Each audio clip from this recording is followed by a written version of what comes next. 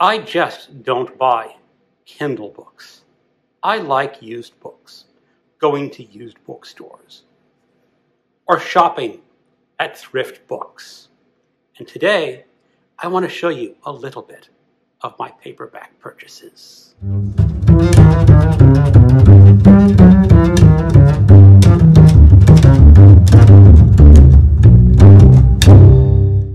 Hello, welcome to my channel. Another Bibliophile Reads. My name is Greg, and today I want to show you my purchases from used bookstores and thrift books, because I like to shop for used books. The first couple come from 2nd and Charles in Richmond, Virginia. This is Elmore Leonard, The Bounty Hunters, a Western. It says the first Elmore Leonard novel. He is a little more famous for his crime and mystery novels, and I've read some of his Western short stories, and his short stories are really rather good. I have not read one of his Western novels yet, but maybe I'll pick this up later in the year, or wait for next June and pick it up for June on the Range. But this is about a bounty hunter going after an old Apache renegade, Salado Viejo. And they're out to get him. That's all that I really know. Another Western I picked up, mostly for this old-timey cover, is Comanche Vengeance by this is Richard Jessup. And it's got that lovely lady in a dress and the man shooting his gun on the ground. But let me read you the back cover. It does not promise to be the best Western I've ever read. Let's put it this way, ma'am, Duke said, softly, gently. The Comanches left a trail, all right, a trail of broken bodies and slow death. You can't follow them into their camp. They'd kill you. Not before I got off a few shots myself, Sarah snapped. Now, ma'am, Duke spoke sternly, I don't like to hear that kind of talk from a lady. I'm going to help you whether you like it or not. He followed her on the trail for vengeance, a guardian angel with a fast gun. Now this is a find for me. It's a little hard to buy new online, and it is from one of my favorite historical novelists, and that is George MacDonald Fraser, Black Ajax. This is not technically part of his fabulous Flashman series, but if I read the back, when Captain Buck Flashman sees a black boxer catch a fly in mid-flight, he realizes that he is in the presence of speed such as the prize ring has never seen. That's Flashman's daddy. So, gotta be a lot of fun. It's about a boxer. So if I read it this summer, I can also squeeze it in for the summer of sport. The only problem is I don't have all that much time left in July. My schedule's kind of crowded. And then, you know, August is Garb-August, but maybe I can squeeze this in. Should be great. And at my local used bookstore down in Fredericksburg, Virginia, I kind of got a couple of these. They're sort of magazines, sort of books. It is High Adventure, number 70. These are all pulp short stories or novellas. Exclusive. I mean, you can't really see that there.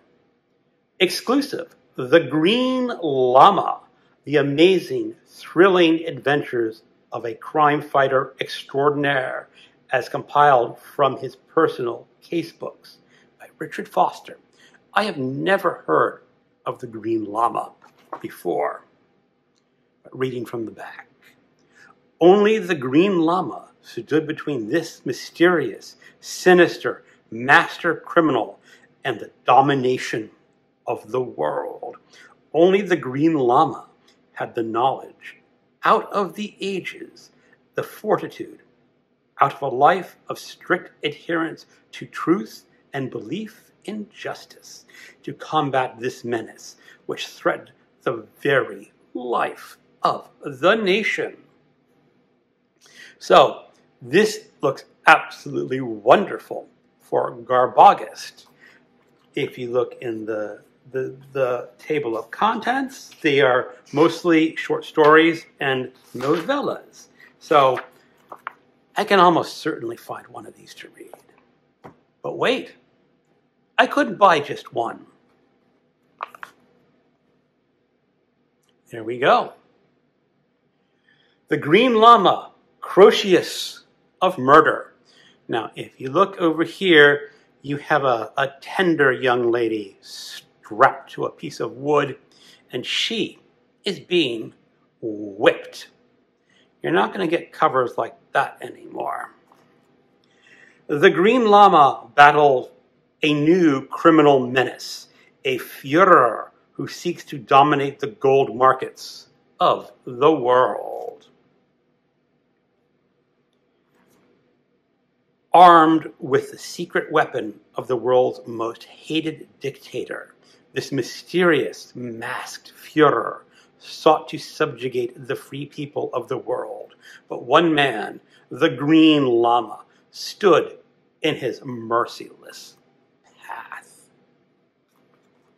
Okay, that is issue number 75.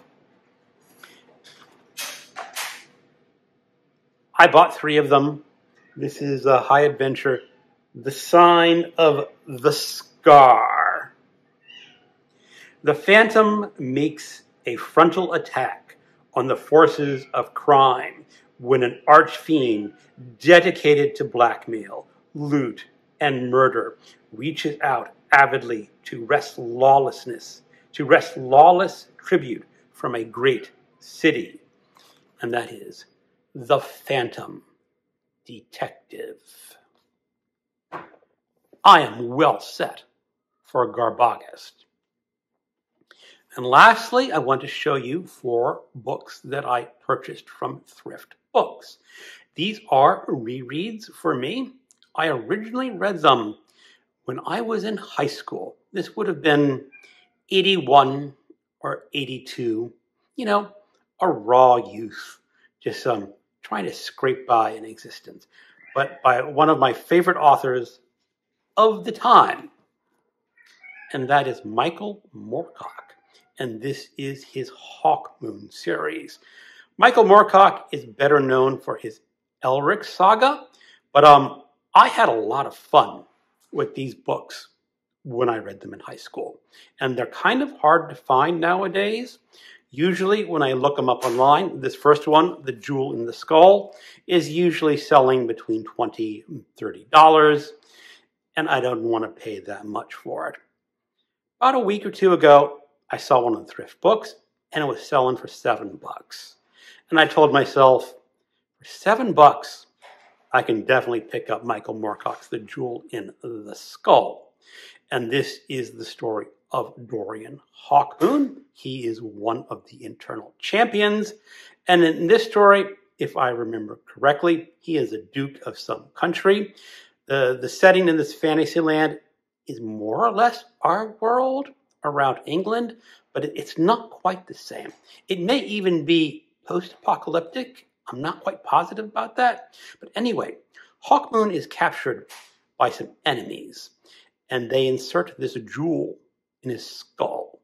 And this jewel is sort of like a magic scarab that the enemies can view the world around him. And this jewel can also come alive and bury itself into Hawkmoon's brain if he disobeys. And the first book is how does Hawkmoon overcome the jewel in his skull? The Second in the series is The Mad God's Amulet. I honestly don't remember a lot of this story at all, but these covers are great. And this was, again, it was like $6 or $7. So that's worth it. Now, the only problem is this particular edition is looked like it's been dropped pretty heavy, sort of creased there. But otherwise, it's a fine reading copy. And look at that great cover art. Really fun. Now this, the Sword of Dawn, is the third book in the series. If I remember, it's actually set in America. Hawkmoon goes on his travels. But look what people did with covers back then. Old Hawkmoon is buck naked with a sword, and there's this lizard with octopus arms covering up his nakedness to make it a decent cover. I wish I remembered more about this book other than it was set in the United States. The last book in the Hawkmoon series is The Rune Staff, another fabulous cover. I remember one of the last scenes in this book, and it really rather made my teenage self rather sad. Let's just say not all characters survive this series, which if you are familiar with Moorcock, you're not too surprised about that. So there is my books purchased from ThriftBooks. I do want to try to make a go at reading those Hawkmoon books this year or maybe later last year and just read them all in a row, just devour that series. As I said, this whole series is shorter than most modern fantasy books. And I kind of like my fantasy at this length. That's what I grew up with, and that's what I really like. So I'm eager to revisit those books. Thank you for watching, and keep on reading.